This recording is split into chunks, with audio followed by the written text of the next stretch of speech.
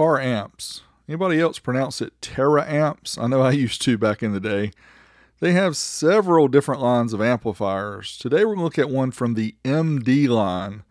MD line is designed to be applied to various types of car audio system, be internal or external. Don't know what that means, but these say they're full range from 250 watts to 12,000 watts RMS. Today we have this model. Let's open it up and take a look. The MD8000.1, this is the EX model. And we'll talk about what that means here shortly, but it just comes with the amp and a big banner sticker. That's it, nothing else. So let's get it unboxed and look inside. Here is the amplifier, typical Taramps amplifier. On this one end, RCA in and out, gain 0.2 to 4 volts. That is different. We'll talk about that in a little bit. High pass 10 hertz to 90 hertz, low pass 8K to 90 hertz. Then it has a bass boost, frequency of 35 to 55 hertz with a boost of 0 to plus 10 dB. The terminals for the speakers are covered up by this little piece of plastic, so we're going to get out the good old knife and cut it off so that we can get a better look at the terminal. Here you can see it. Looks like about 6 gauge for the speaker outputs. And on the opposite side, we have these large 2.0 inputs, or 2 alt inputs for power and ground. And again, you have to be careful because you have to look at this from the bottom so you can see the 2 powers are in the center, the positives. The 2 negatives are on the outside. And again, it's kind of hard to see that from the top of the amp, but you can see it labeled well if you tilt the amp over. Now let's peel off that plastic, give us that beautiful bean footage.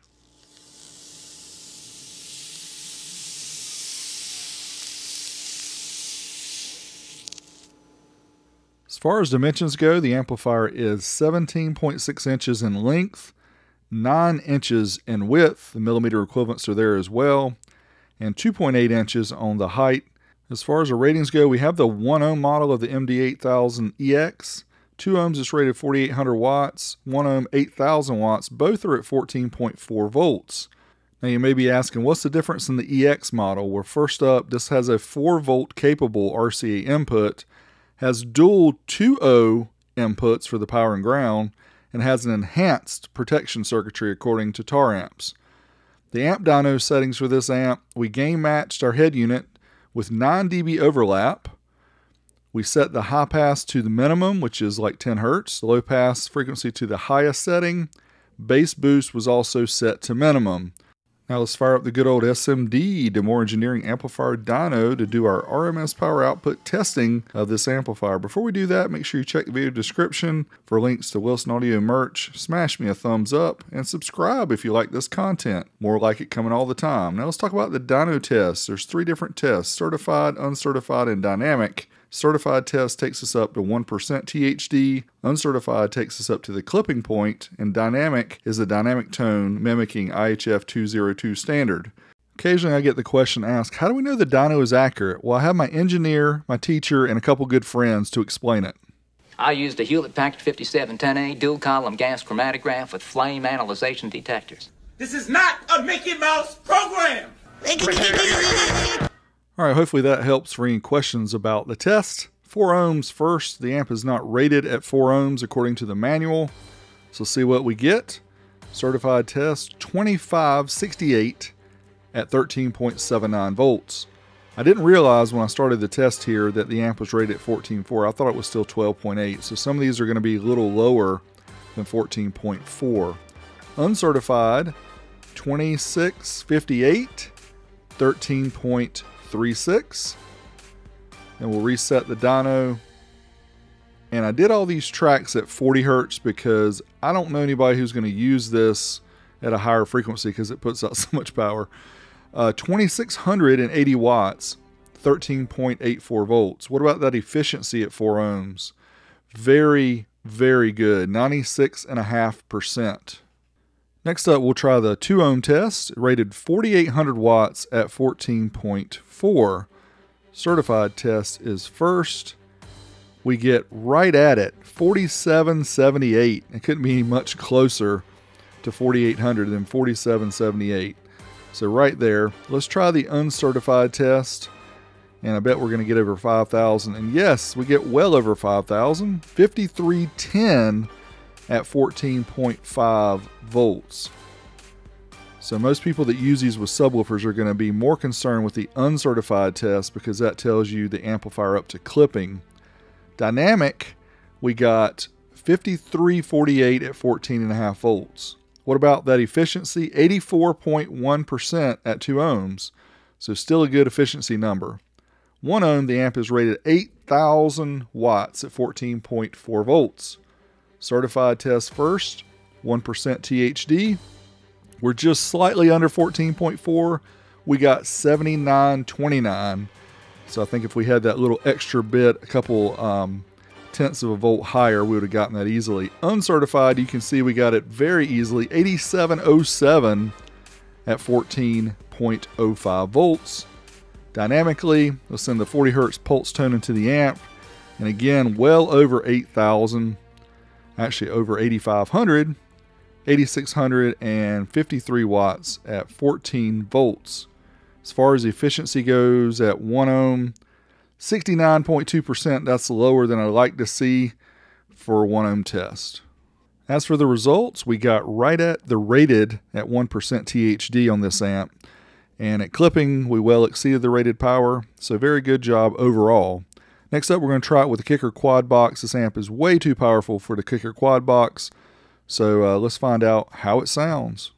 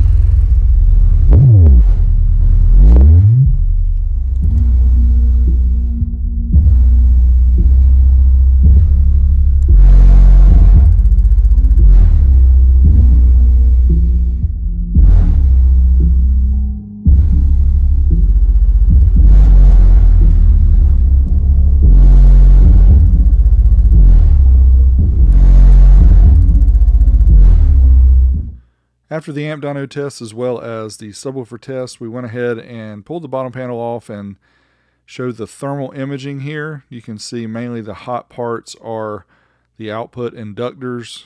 Don't see a lot of extreme heat anywhere in the amplifier. It looks like it was spread out pretty well.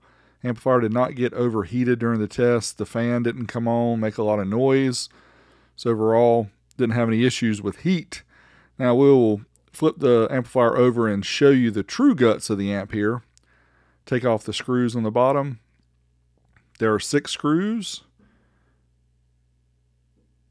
And we'll pry the bottom off, and here you can see the amplifier. This is a Brazilian style full bridge.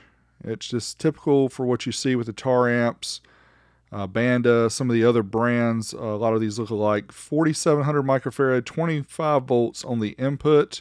For the rails, 2,200 microfarad, 160 volts. We can't see the extra protection, but according to Taramps, it is there. Now the good stuff, good to great efficiency except for 1 ohms. The dual 2.0 inputs, rated power plus, especially if you talk about uncertified. Cool operation, we just showed you that. And a variable bass frequency as well as boost. So whenever we have bass boost, we like to be able to vary the frequency. That's very helpful. Things that could be better, of course, it has a single RCA input and output. The potentiometers are still those plasticky, very difficult to turn. Crossovers, not so great. I'm not sure what the slope is, but does not seem that they cut out a lot of the vocals. No bass remote still. I say the fan's loud. They are when they come on, but in this case, the fan did not come on, so I didn't have that issue. Overall, I thought the amp did pretty well. Just as a disclosure, Taramps did send me this amplifier. However, there was no expectation of a positive review. They're welcome to have the amplifier back. So this is not a paid or any kind of advertisement for them. They literally just give me the flexibility of testing their products. So I'm just testing them and show them to you guys. So let me know what other products you'd like to see me test.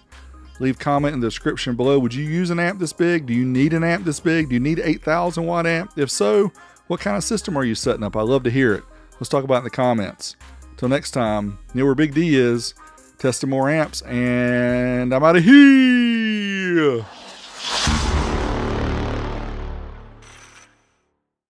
I realize there are very few people who would even care what the 8-ohm results were for the amp, but I'm going to do it anyway. 1,342 watts at 14 volts. Again, all these tests are done at 40 hertz. As for the uncertified test up to clipping,